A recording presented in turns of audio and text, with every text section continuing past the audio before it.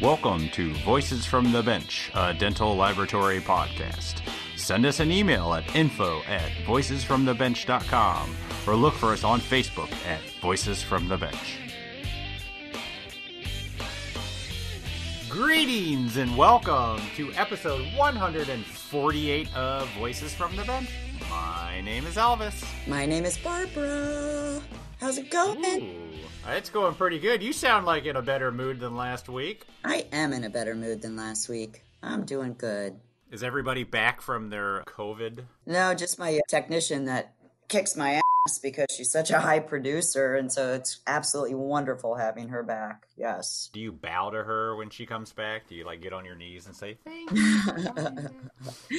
No, but internally, I am doing that, yes. But yeah, yes. Super cool, and I made sure she knew I missed her. Are they still ill, or are they totally fine? Well, they have to test negative to come in. She's still coughing a little bit. Yeah. Kind of dragging a little bit, but no, Yeah. Didn't get it too bad. Well, that's good. She was out for 3 weeks, though, because she kept testing positive, but finally, Is it pretty easy to get tests down in Florida? Because here you can get them just about anywhere all the time. Yeah. That day. Yeah, we got the rapid one, and then you've got the 2-dayer, but yeah, they're pretty efficient. Yeah. Hopefully vaccines will get there soon. Yes. So, exciting this week, Summer Dental has printed their first temporary crown. I'm pretty proud of this. Yes. We're never known for, cutting edge, being the first to do anything. But with the Forum Labs from a sponsorship we had a while ago, I've had the printer, and we got some of their temporary material. And actually, I did it. It was pretty exciting. Sweet. Yeah. Congratulations. It actually seeded, and we're going to send it out. So, I'm pretty happy. Have you guys printed any? No. Fixed yet? No? Nope. I guess that's going to be the new thing. It's pretty nice not having to send it through the mill. I'm game.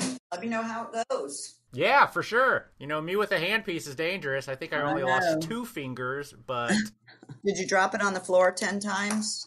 Yes. I do have a tendency to do that. My is up in the air because I'm on the floor picking up veneers. And not in a sexual way, just saying. Yeah. Well, good to know. Good to know. I will say, polishing a temporary with a handpiece is a whole new experience for me. Oh, yeah. Good for you. That's that cool. thing went fring like 6 times. Been there, done that. Yeah, I never sit at a bench. I'm just not a technician. And all the employees were like, so you're joining us at the bench? And I'm like, I can't believe you people do this all day long. And we love it. Yeah, I know. I could see why. It was fun to actually produce something. I've been doing this for a long time, and I've never really produced anything. I didn't design it. I will proudly say I did not design it. But it was fun to get it into the printer, get it out, cut it off the supports. It was fun. Well, it's good. Initiation complete. You're ready to go. Yeah. So all I got to do is find someone I can hand it off to. So what's going on this week? So this week we are pleased to have Arian Deutsch, CDT, join us on this week's episode. Arian is a name that you probably see a lot online, and back when we had them, he was at conventions talking about all the amazing things he and his wife are doing with telescopic implant bars.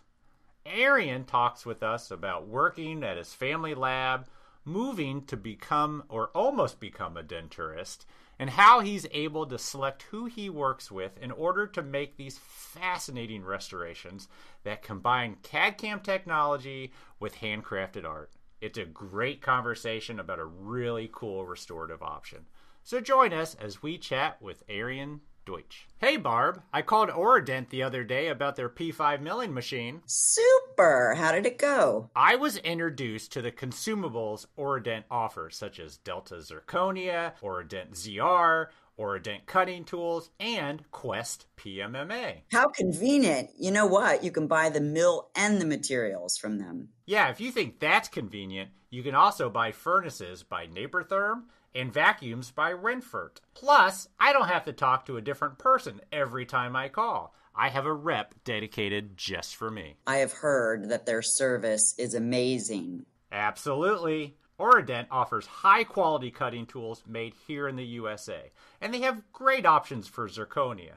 Delta Zirconia, which is a super cost savings for labs, and Oradent ZR, made proudly here in the US of A. Do they still offer dental alloys? You know, Oradent started off manufacturing alloys and will always provide high-quality alloys for dental labs. One of the few companies in the U.S. to still manufacture their own alloys. Is there anything that they don't supply dental labs? Actually, they also offer dental scanners and a 3D printer from Shining 3D. Hold up. Does that scanner have its own design software? Actually, Oradent offers exocad for your designing needs. Nice. I'm not the best with technology and setting up all of this equipment, just saying. Well, we know, but that's fine. Oradent has a technical support team who can help with installing or troubleshooting any problems. Wow, Oradent definitely is a one-stop shop for any dental lab's needs. How do we get in touch with them? You can always call our friends at Oradent at 1-800-422-7373. Or you can visit them at their website at oradent.com. We super appreciate your support of the podcast, Oradent. Thank you so much.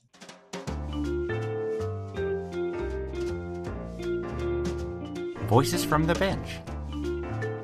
The interview.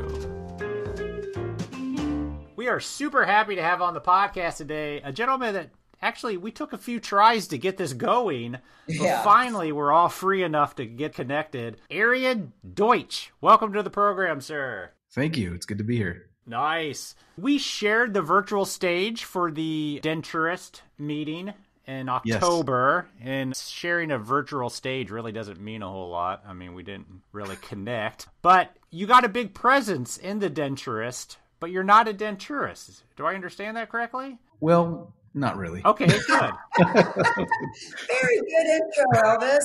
All right. Oh, well, let me see. Should I tell the whole story? Oh, God, yes. That's why you're here, man. We want Okay. the whole story. Okay, well, I'll start back in the early 90s, 92, 93. I was just starting out working in my father's small laboratory. And for the next 15 years, I was doing complete denture prosthetics, partial denture prosthetics, implant prosthetics, stuff like that. Long story short, after about 15 or so years of that, or actually it was probably a little bit less than that, maybe about 10 years in, I was kind of getting tired of getting the really bad impression that you knew was really bad and calling the office and, you get back, well, just make it anyway. Sure. So I was kind of wanting to take control of that end because I'm thinking, how hard could that possibly be? Just having hands-on in dentures for that long, Yeah. And I checked out a couple of National Denturist Association meetings. First one was in Florida. And then from there, a couple of great people. Give a shout out to Austin Carbone. And boy, met a really great group of people. And they just sent me in the direction of education. They said, look, you've got to get educated. So the way to do that right now is to go to George Brown College in Toronto, go to their IDEC program, which at that time was their International Denturist Outreach Program. And I started that. This was back in 2004 and drove, from Connecticut up to Toronto a few times and proctored some exams out in Maine. And right about at the time I was completing that program, one of the students in my class was from Arizona, and he said, hey, they're getting ready to open Arizona back up in 2007 for licensing. So I said, well, I think I much prefer the weather in Arizona to Maine. Hell yeah. Tired of Connecticut and the snow. So my wife and I flew out here in 2006 to Arizona to check out what was going on. Met up with Art Silva, who was out here, was a denturist out here in the West Valley. And from there, it gets a little messy. At that point, we were told, well, Arizona's not going to accept the education that you have from George Brown, so you've got to go to Bates College in Tacoma, Washington. But good for you, they're going to do a satellite program in the Phoenix area because they're going to get licensing open back up in 2007. So we were in still Connecticut until 2007 when I saw the dental board accepted Bates College as an approved education, which was huge. They hadn't really, Arizona had nothing going. It was essentially dead in the water for 20 some odd years. Mm-hmm. So when they accepted Bates, I said, well, I think it's time to leave our home state of Connecticut and strike out west and let's do this. So my wife and I just, we both had been in Connecticut our entire lives. We moved out to Arizona with just not much, but hoping that we could finish out the program. We already had the education from George Brown. So this was going to be kind of a pilot program in the Phoenix area. Well, as you all remember, the economy was kind of tanking. Oh. Yep. And, we got out here. I was out here for about 6 months, bought a house. And next thing I know, I'm starting to push, like, when are we starting? When are we starting? Because, I've got to get going and open a practice and make some dentures here. And yeah, Bates said, well, sorry, economy's not doing great and we're not going to put the program on anymore.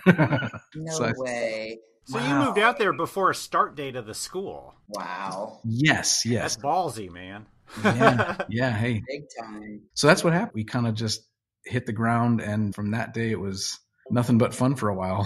so I'm cold calling, doctors, walking into dentist's office, asking for work because I'm going to be kind of financially in trouble soon.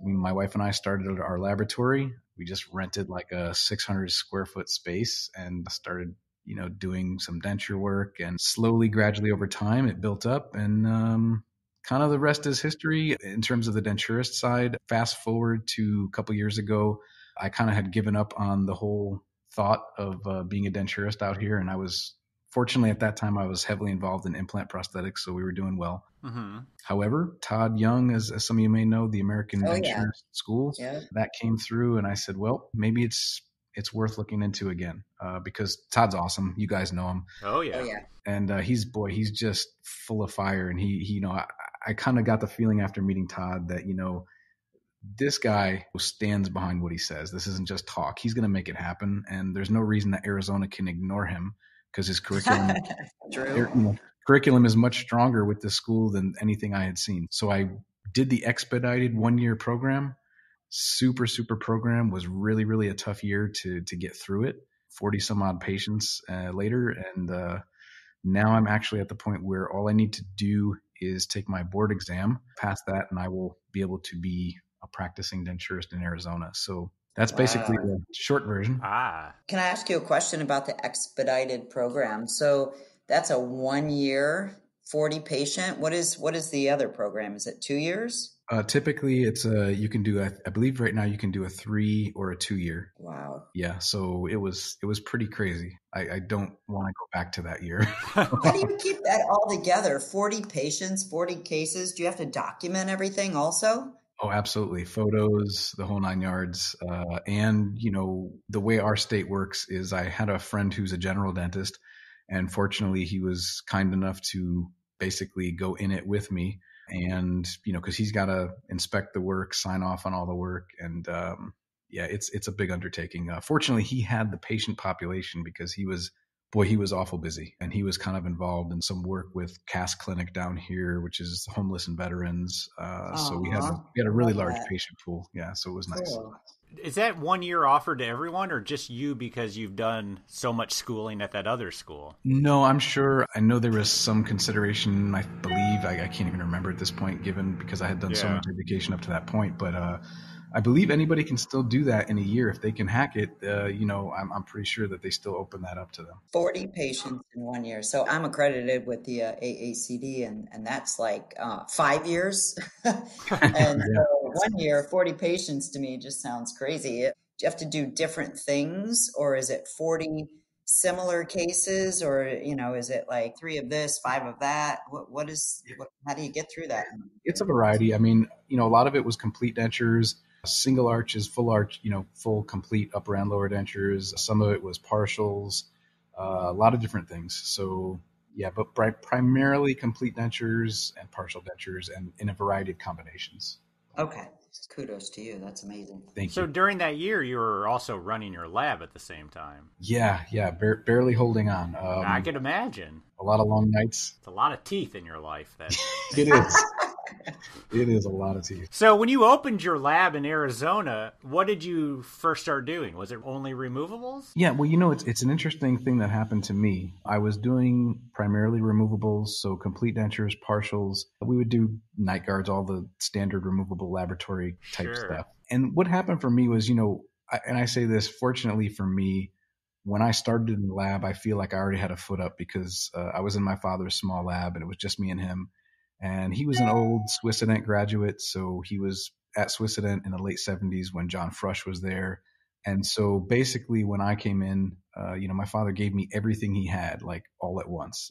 It was pretty heavy, and it was kind of very natural looking dentures like you might see in Europe. Mm-hmm. And so that was kind of always my aspiration. And I feel like I benefited a lot because he had already been doing it for 30 some odd years. So I kind of got all of that right in the beginning. So I had a really good foundation, and it helped me to, I feel like, get ahead a little bit in terms of, it's not like I was just starting in the plaster room, Yeah. So that was really, really helpful. So when we landed kind of on our butts here in Arizona, fortunately, I hooked up with a few really, really good specialists, a few prosthodontists. One of them was Patrick Canaday, who also happened to be a Swissident graduate. So we were kind of right along the same line, and just doing a lot of high-end dentures, essentially. And that kind of changed pretty quickly. In the first few years I was here, all on four, we had a really early adoption of Clear Choice. So Clear Choice had a location here pretty early on. Oh, yeah. And so, I kind of referenced that, and I said, whoa, okay, so we're doing what we used to do in my father's lab. Of course, back then we were casting a bar and doing cow technique to pick up some cylinders. Wow. But essentially, this is a screw-retained acrylic thing. So we still have some of the same challenges, although it's been cleverly repackaged. We still have some of these same challenges in terms of patients being able to clean properly, restorative space, all these things. So pretty quickly, I jumped back and kind of just referenced some things that I had brushing with early on in my career, which were telescopic and conical connections, kind of very similar to German double crown technique, which were basically patient removable. So we avoided a lot of the problems associated with a screw retained prosthetic. So once I started showing that around and doing some work with some local prosthodontists I work with, I was lecturing at the time too, which helped. But, we went from maybe doing 10% work like that, and now for the last 5 years or so, it's been over 95% all implant telescopic cases here. So we really don't do much more than that at this point. Wow. So you're not doing single unit anything? No. I mean, we kind of flirt with the line a little bit in terms of fixed work when it comes to materials. Mm-hmm. Initially, I was providing these telescopic cases with just acrylic and denture teeth. That kind of progressed into a lot of kind of, how can I say, trailblazing in terms of what connections we could do that over. And then it kind of morphed into another thing where some of my clinicians were saying, boy, I love this, but we do know that we're going to have to replace the teeth, 5, 6, 8 years down the line. And do you got anything for us? And I said, well, let's work on some things. So this kind of morphed into us doing some frameworks that were thimble preparation frameworks where we would do a milled hybrid ceramic, for example. Mm-hmm. We could also do individually pressed ceramics over these and cement them on. And so now you got something that is very retentive for a very long time. And also we don't have this vertical wear. So it's kind of, I kind of joke around and I'll post some things, it's the golden bullet because they're just super long lasting. We kind of build some attachments into them as well that when the patient loses retention, we can increase it again. So that's kind of what we're after is making something that's going to be obviously aesthetic, right? But also solid and really long-term for the patient. Yeah. So you're talking about those bars where each one, it almost has individual preps along the bar. Is that what you're talking about? And then you can cement crowns. Yeah, I've seen those. I've never done any. Wow. And of course we've got to, occlusion has to be dialed in. We've got to know occlusion and be spot on there. And these are also, they're removable too. So there's design, there's hand milling of either individual abutments or bars, and then there's electroforming of gold. So that's primarily what our work is pretty much on a daily basis now. So wow. So I'm going to ask this question. So you moved out there with your wife. Your wife's obviously involved with the lab. So is she there every day with you, right on? Is she a technician also? What is that dynamic like? Yeah, great question. So 100%. Muriel, for everyone that knows her, I mean, they know what a super person she is. And boy, she started she was working right alongside me back in Connecticut in my father's laboratory. So for quite a few years, it was just the three of us. And when we came out here, same thing. She's always been a huge support. So she started heavily analog, and now her work is primarily shifted over to a lot of digital design. She's really blows my mind because we kind of brainstorm on these cases, and she knows how to jump through the hoops, and I'm kind of always kind of pushing her to jump through more. And that's basically, that's primarily what she's doing right now is a lot of our designing of abutments, tertiary structures, all these things. Wow. So you're at work all day and then you're at home all day. So that Yep. probably is a win-win, obviously. It is, we don't have to discuss work when we get home because we were both there, so we can move on. Yep. Got it. What is she designing on? What are you doing most of these fantastic telescoping bars Yeah. on? So we're using exocad, and we're using Okay.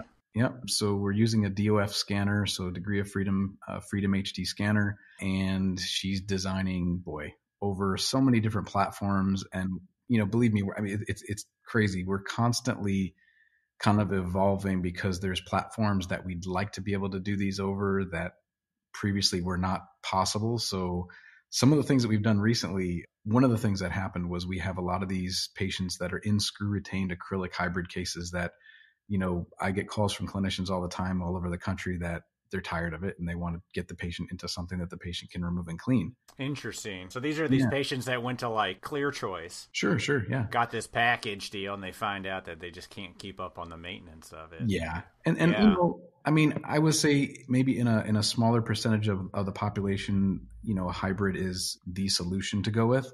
But I feel like a lot of ways it's being pushed kind of to the masses. I agree. It's not for everybody, And so that's kind of, we end up wanting to take these patients out of that. Problem is that sometimes the doctor doesn't want to go and remove the multi-unit abutment. And so we've been able to, it's really been an honor and a privilege to be able to work with some people and actually develop so far right now, over 3 different multi-unit abutment platforms, the first telescopic individual abutment cases, to my knowledge, in the world. So it's pretty cool over the Straumann SRA abutment, for example, or the Biomet low profile abutment. So it's been pretty cool to be able to kind of pioneer some of those things, develop some digital libraries, and do some interesting stuff. How do you do that? Like, did you guys partner with them and you just try it out in the mouth? How do you do something like that? It's pretty amazing. Yeah. So fortunately for us at the multi-unit abutment level, it's not like we're going direct to implants. It's not an FDA issue. And so we have some partners basically that are doing milling for me. And then we also contracted some people to do some actual development of, for example, like digital libraries that will show an engaging geometry, whereas the company digital library might just have a non-engaging geometry. So there's a lot of little, R&D that went into it, but they're working out really well, and it's a lot of fun. So you take these multi-unit abutments, and let's just say they're Straumann SRAs. Mm-hmm. They take a traditional impression, use the analog, scan that, and with exocad you build a substructure that gets screwed in, and then you get a removable structure that goes over it. Am I understanding that? Let me back up. So with these telescopic cases that we specialize in, there's really just 3 components. There's the primary abutment, which is usually an individual custom abutment. Okay. Then there's a gold coping, and that fits the abutment between 4 and 5 micron. Yeah. And then there's the kind of the bar structure that ties everything together and strengthens the entire prosthetic. And that's typically designed here and printed in metal using basically a selective laser melting technique. And so that's kind of the 3 components. But yeah, we're designing custom abutments using a telescopic module, which odd enough is in all the softwares, right? If you look in all the softwares, whether it's 3Shape, exocad, whatever it is, they all have a telescopic module. Yeah. So somebody in Europe, well, most of the Europeans are doing a lot of this work. It's a staple really in Germany and Switzerland, and interesting, just not being done much here in the United States at all. So yeah, we've been trying to teach courses on it, show the technique, because for patients, it's a super technique. It's 100% passive. The retention lasts a very long time for the patient. They can chew, they can sneeze, they can laugh out loud, and it's not going to move until they want it to come out. So.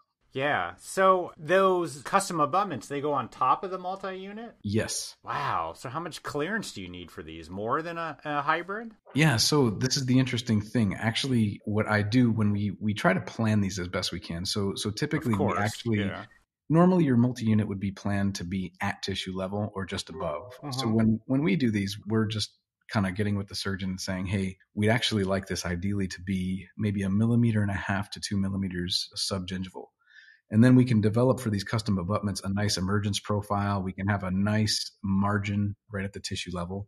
And get it on the hand mill and hand mill it, and they look really nice. Really well. But most of these cases you're getting from Clear Choice or somewhere else, I mean, they're already at tissue level, or the ones we see, they're well above tissue level because of the poor planning. Yeah, and honestly, in those cases, it just depends. Like I got to say, fortunately, I've been able to screen our clients at this to the point where we're working with people that we're all on the same page. Sure. If we do a bailout case, that's a different scenario. Like I've got one here right now where, there's exposure at the multi-unit level, and we're actually doing for this case 2 telescoping bar sleeves. So it's kind of an adaptation of individual abutments to a bar. So we're actually doing a bar sleeve where we actually custom mill a primary bar. It goes on the hand mill. I have to hand mill it. Yeah. And then electroform a sleeve, and same concept, just over a bar. Interesting. Yeah. You guys are talking way over my head, just saying. It's pretty interesting.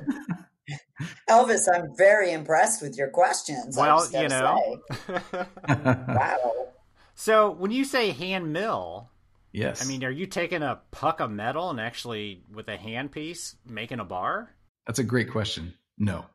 Okay, good. Because I could only imagine how hot that thing would get and how long you would be milling it. I'd lose my mind. Yeah. What happens is we scan these in and we design the abutments, and they get initially milled at a milling center. Okay. And then when I get the abutments here, we take the model and we I transfer. So we have our path of insertion, and then we pick up the abutments from the master model and transfer them to a what we call a milling model. Because as you said, right, the stone is going to heat up, the analog is going to heat up. Oh, yeah. So we transfer to this milling model using pattern resin for the individual analogs and abutments. And then from there, we go on to the hand mill. This way, the master model is protected. And then when you get on the master mill or on the hand mill, you can really, how can I say, it's not so much like you're thinking of gross milling, because it's already been milled in CAD, in CAD CAM. So at this point, we're really just treating the surfaces that have already been designed with margins and everything in the software. Yeah. So it's already been CAD milled to a point, and you're just perfecting it or getting it exactly where you need before you move on. Exactly. And you can see, I mean, you may have seen some of the photos of these abutments. I mean, you can't achieve this out of CAM right now. And we're using a series, there's a coarse burr and a fine milling burr. Each burr we use at 2 different speeds until we get down to about 3,000 RPMs on the fine milling burr, which is like a high fluted fine milling burr, and it's just, you get this super, super refined surface. That's cool. Yeah. What's the benefit to the telescoping bar to something with a bar that just has like ERAs on it, or locators, or hater clips? Yeah, you've got some great questions today. Right? He's on a roll. I love it. Sorry, guys. So one problem I have, and maybe this is just a personal problem.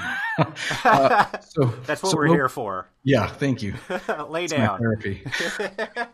So locators and ERAs, like you mentioned, are designed to be resilient attachments, right? Sure. Okay. So personally, I don't like to use locators. I don't like to use a resilient attachment that wasn't designed for being on a bar. That just wasn't their initial purpose. Even though it's being done quite a bit, it was really adapted.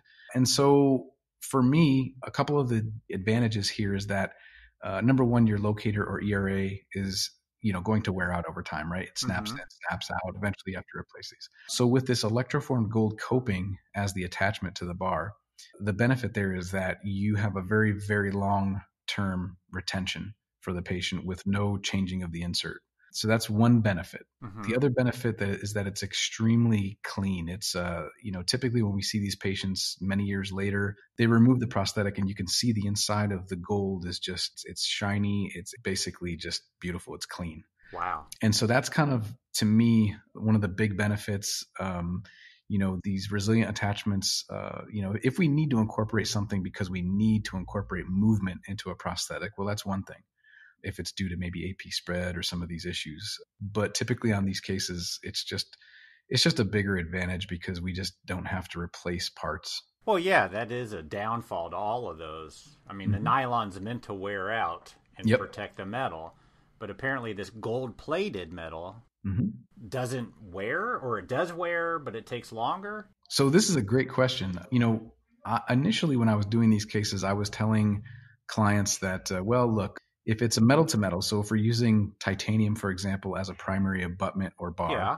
and we're using this high percentage gold for the coping, expect that maybe 8 years or so, you're going to have a little bit of loss of retention. Now, I was just saying that honestly, just based on rumors and hearsay.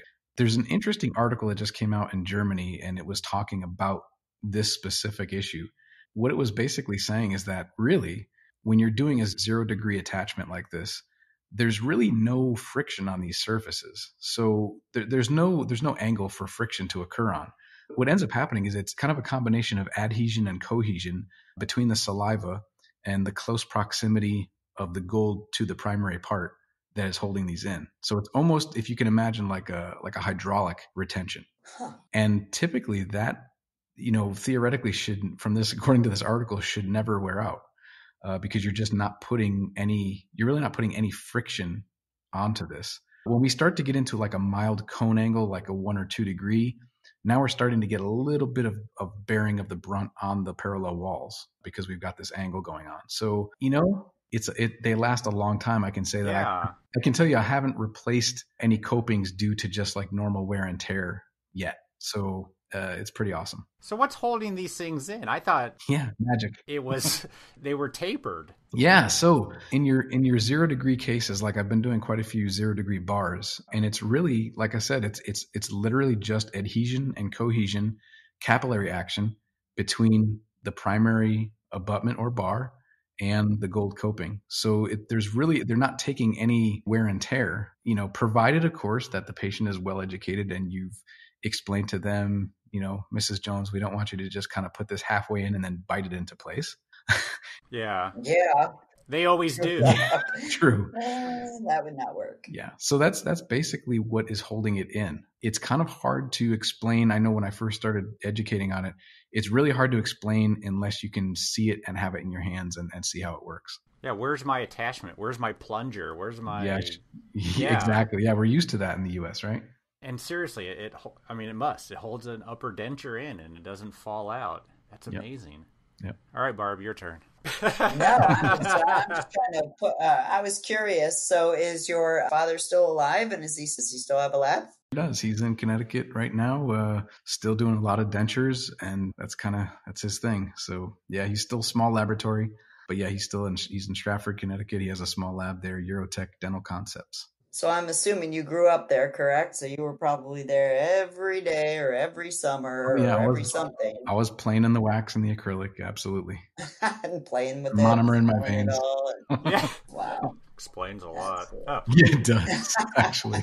So is he keeping up with all of your concepts and everything? So is he do you bounce all of these things off of your dad? Do you guys talk about these things? Oh, yeah, absolutely. Yeah, he's, matter of fact, he came out to a course that we gave in Manhattan a couple years back. So he checked it out. And yeah, he loves it. He says, man, just, hey, keep going, Yeah. So are you still teaching? So you were talking about your courses. So I'm sure COVID's impacted that a little bit.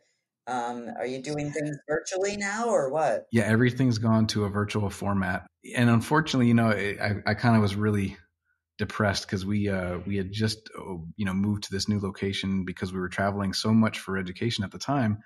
And I said, man, let's just build a place out where we can have people come to us. And so we had just gotten into this space a couple years ago.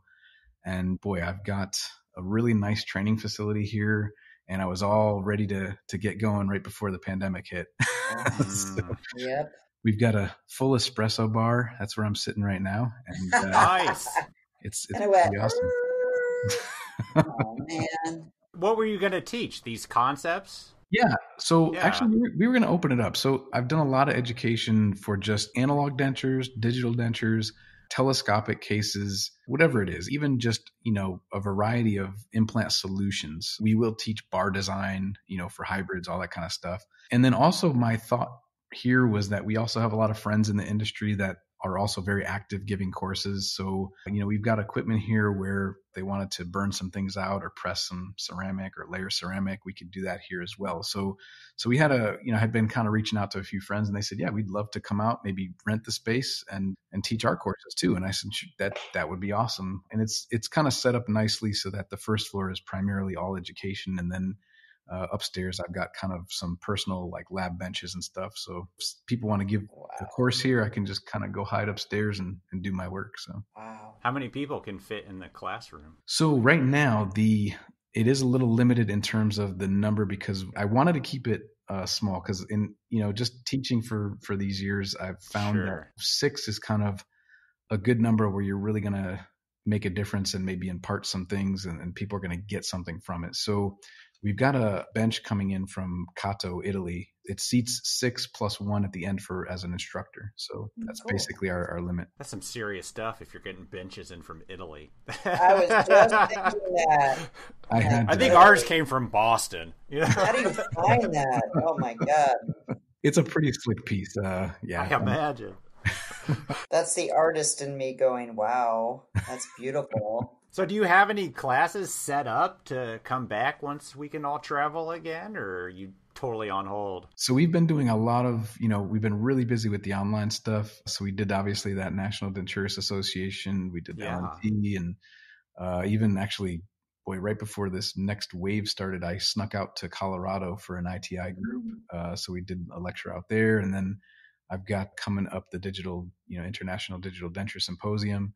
But once that's behind us, we're already working on some other courses. We're basically planning kind of 2 phases. One is obviously a few online courses for dentures.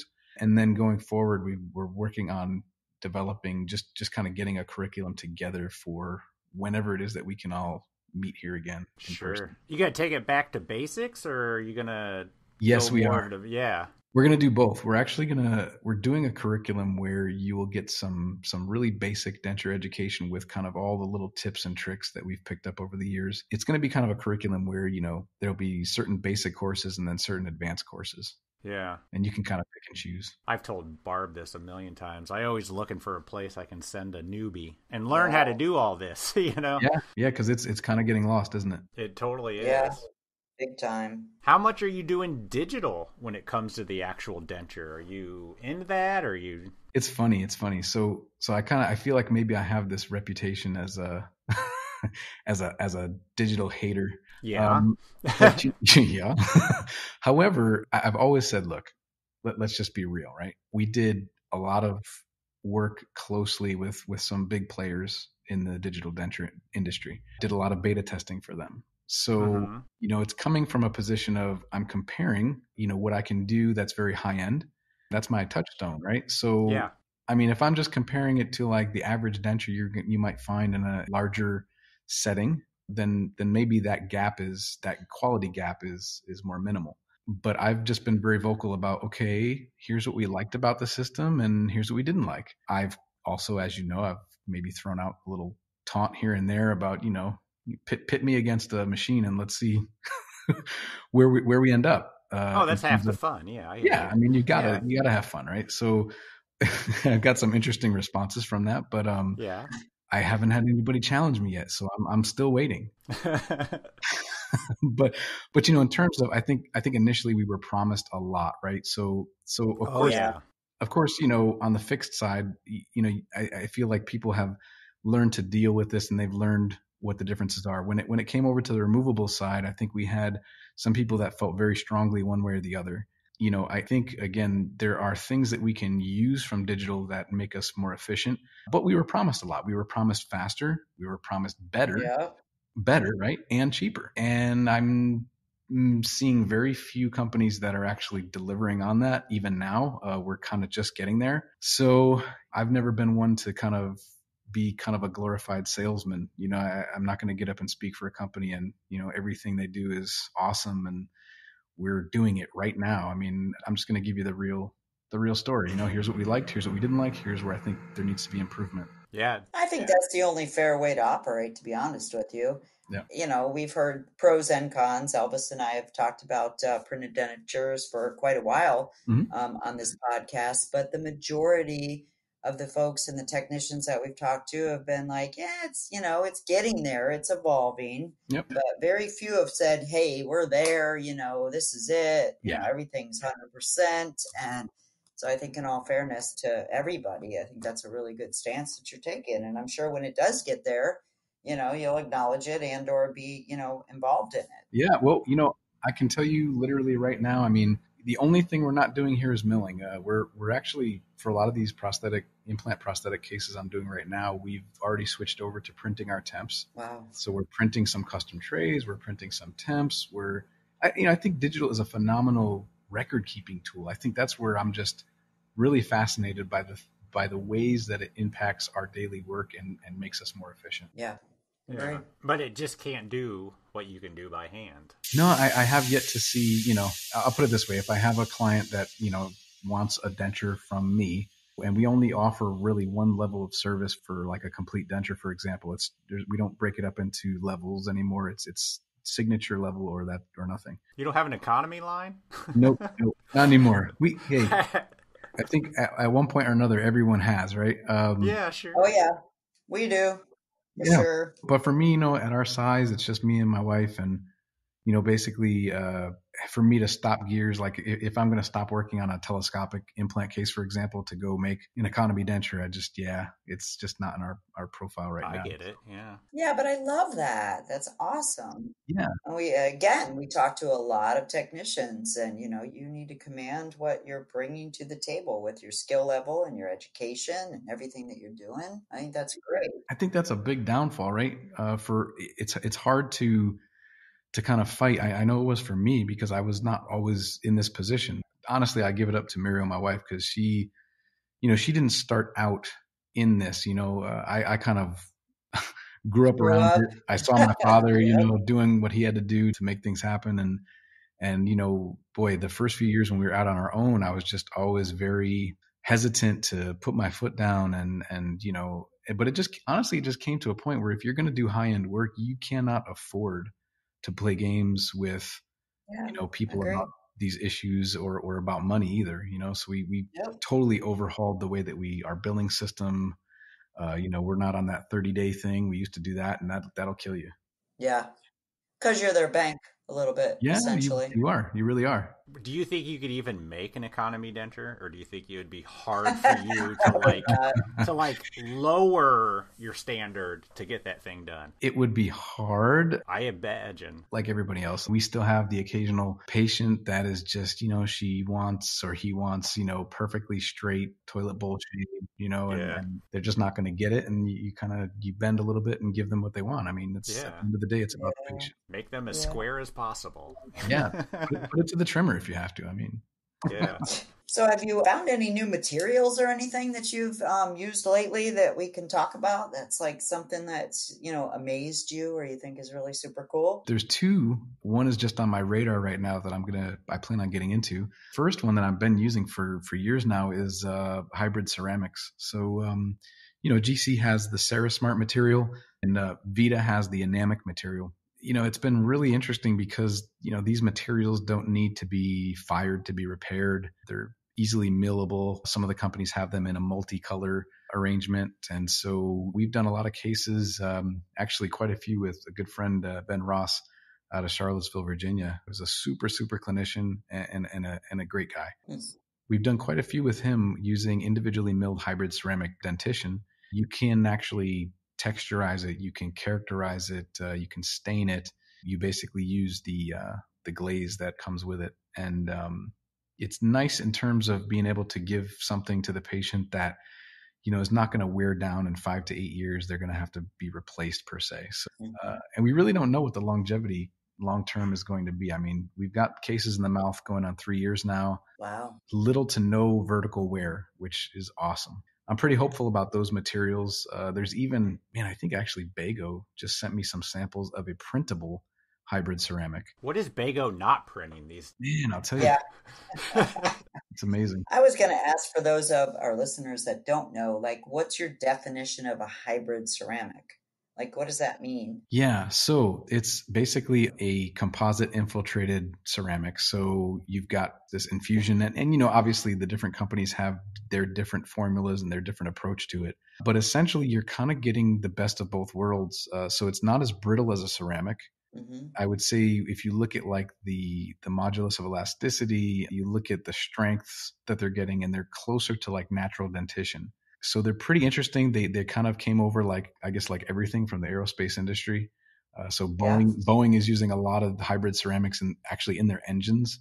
It's pretty interesting material. Crazy, yeah. Yeah, it really is. And that's millable, right? Yeah, it's millable. Yep. Is this the same material that Crystal Ultra is using? Well, it's similar. They call it a nano ceramic. Yes. Yeah. So there's a little difference in composition and the makeup of them. The one that we've been using primarily, I would say we've split it between GC's Sarah Smart and Vita Enamic. Yeah. And we're getting really great results with those. So it's been a lot of fun to be able to play around with those, and we're getting some nice results. I mean, we've published some of these cases, and I'm very hopeful because at least now the ones that are in the mouth going on 3 years have done very, very well. But it just time will tell, you know. Is it just the teeth, or is it teeth and the... Yeah, just the teeth. Acrylic, just the teeth. Yeah. Okay. Yeah, and I only do individually milled. This way, I mean, if someone drops it and breaks one or cracks one, we can just remill it. Man. Yeah. Is that super hard on your milling burrs? It's not on mine because I'm not milling them. So that's, I don't have to worry about that. The benefits of outsourcing. Oh, that's boy. The one thing I have heard about that is that it's like a bitch to mill. In the beginning, I know when we did the first few cases, it was a real challenge finding somebody that can mill it.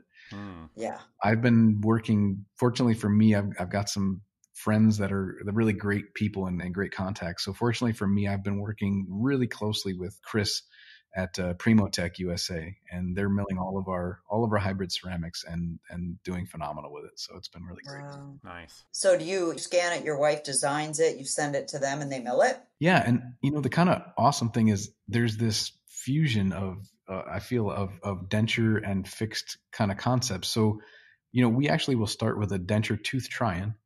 And fortunately, we've been able to get the STL files of the specific denture teeth because we want to live up to the promise that we've made the patient, the preview that we've given them, right? Yep. So what Muriel does is she'll scan in our try-in that was approved, and then she'll pop in the STLs, adapt the STLs so they pop right into the positions of the actual try-in, and she cuts out the bottoms of the STL and basically adapts it to this thimble prepared framework. Wow. Yeah, it works out really, really well. And like you said, you do single units, so anything breaks or anything happens, you just redo a single unit, you're all in. Yeah, yep.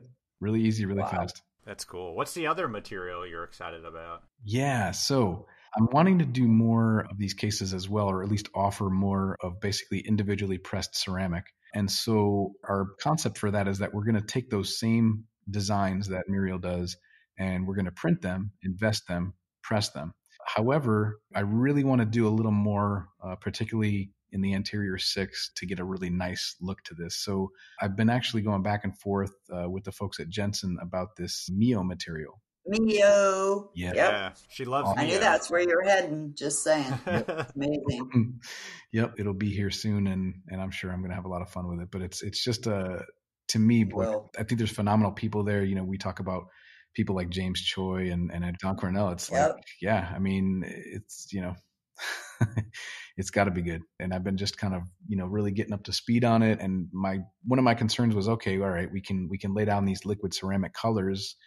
And, I kind of transfer that from what I've always done to denture teeth. I've always characterized them with light curing stains and pastes and different things. And so to me, it's like, okay, this is the natural progression for any denture technician. If you want to get into that, then Mio seems to be right up our alley. My only other concern was I'm asking the people at Jensen, well, all right, but what about texture? And well, they've got the structure materials. So it's kind of a beautiful thing. You are going to love it. Just saying. I can't wait. So I got that, I don't know, in March when we got quarantined and everything was crazy in Florida. I tried out the structure and, I'm big on anatomy and all of that. You fire it and it's exactly what goes in comes out. So you're going to love it. What you get. It's awesome. Yep. You're going to love it. Did I miss? What are you putting the Mio on? Doesn't it need to be fired? Yes. What we would do is we'd press these units, maybe texture a little bit, and then you can lay it on there and fire it. Yeah. So we'd fire it here. So they'd be lithium disilicate teeth? Oh, yep. Wow. Or zirconia. Oh, okay. Yeah. Wow. We've got options. That's definitely not your economy denture anymore. No, probably not. Yeah, we morphed into something I can talk about, Elvis. Yeah, there you go.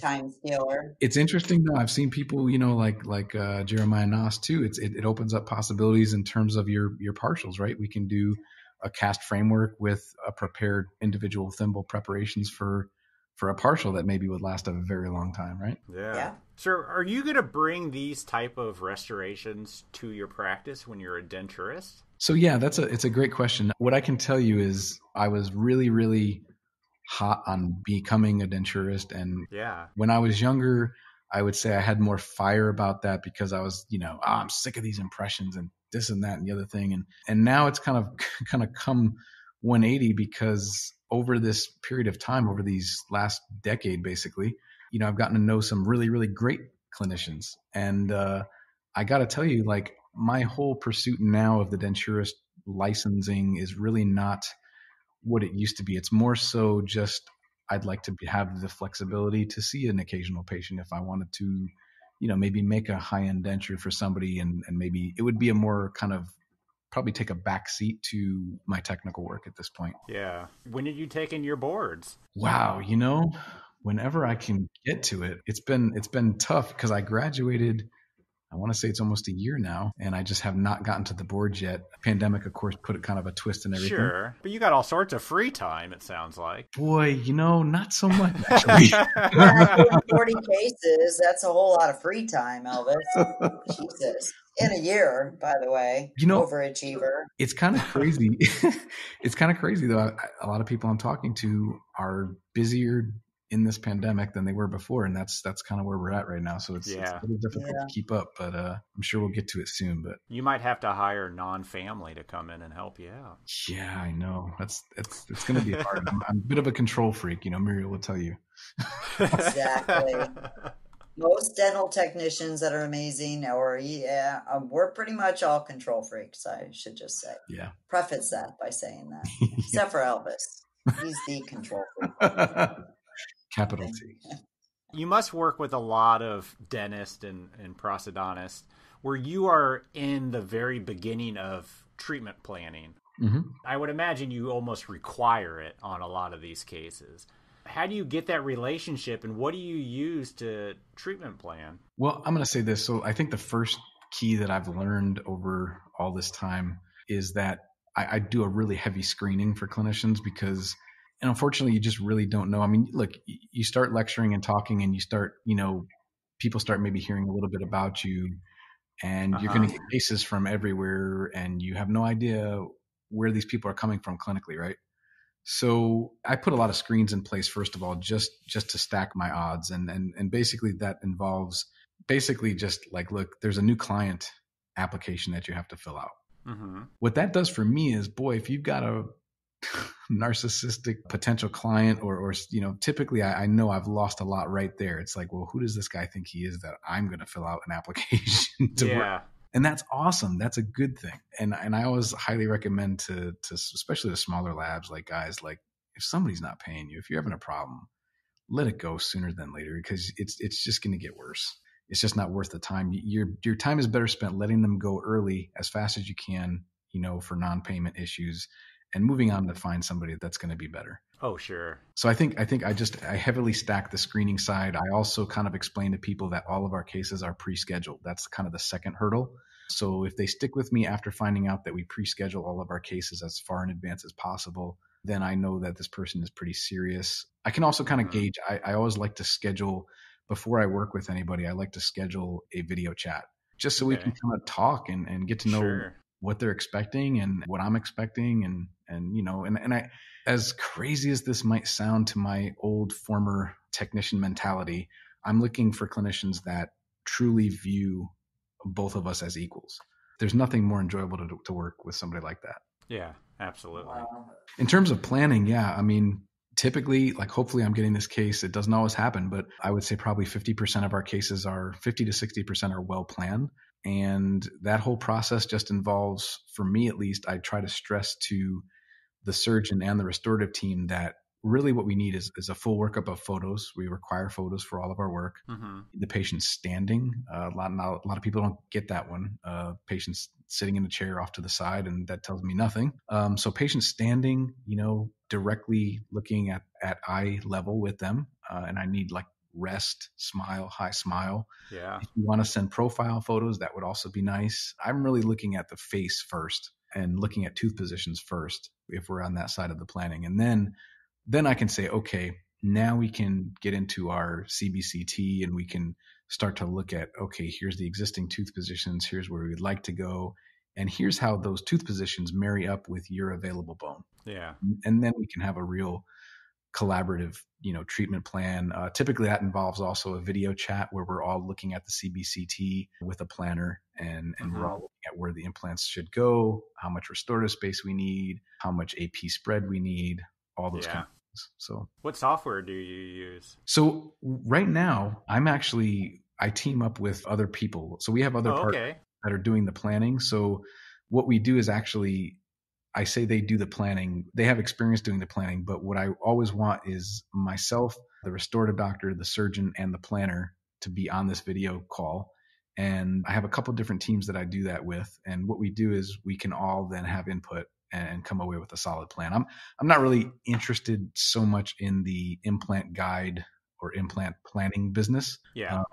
I just stay in my wheelhouse of the implant restorations. But we always want good communication when we're planning those implant positions so that everybody's satisfied. Yeah, for sure. You got to have all parties involved. I mean, to get it done right, especially for something that you're doing. Especially that. Just saying.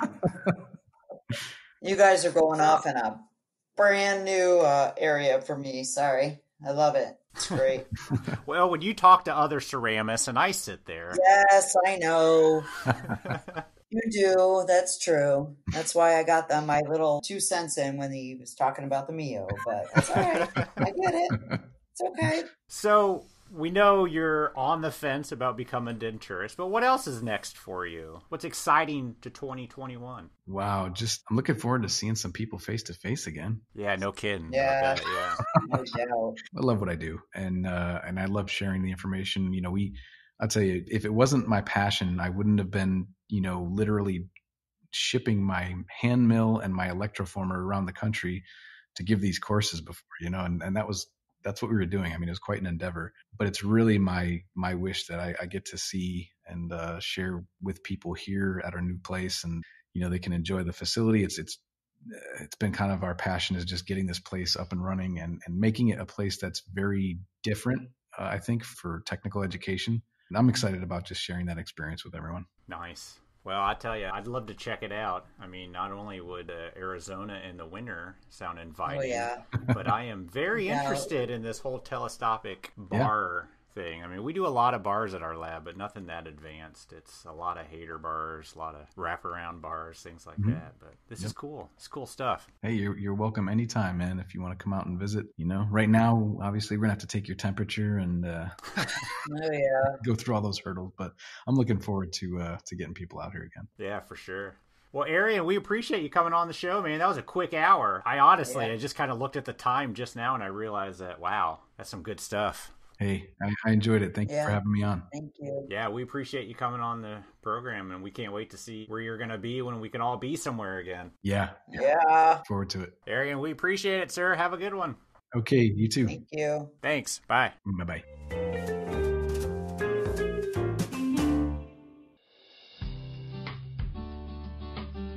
Whitmix is super excited to announce the new Pro 4K large format 3D printer from Asiga. The open material printer for 385 nm and 405 nm resins features renowned Asiga reliability and super fast print mode for large batch printing of virtually all print resins. It's ideal for printing any kind of model, dentures, splints, surgical guides, impression trays, and more. As with other Asiga printers, the Pro 4K features the SPS, Smart Positioning System technology, which ensures that the build platform is in the correct position when forming each layer, providing repeatable accuracy and production continuity.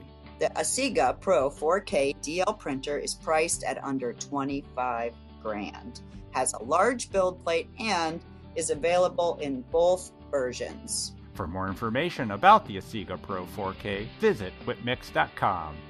We appreciate your support of the podcast, Whitmix. A big thanks to Arian for coming on our podcast to talk about implant bars that are a little bit over our head. Amazing stuff that you and your wife are doing. So head over to deutschlab.com to see some of the pictures of his amazing work. And once this pandemic from hell is over, keep an eye out for when they will be hosting training sessions at his lab in beautiful Arizona. With his cappuccino bar. Right on. I like it. Super excited. Thanks, Arian. All right, everybody, that's all we got for you. Talk to you next week. Bye. Bye.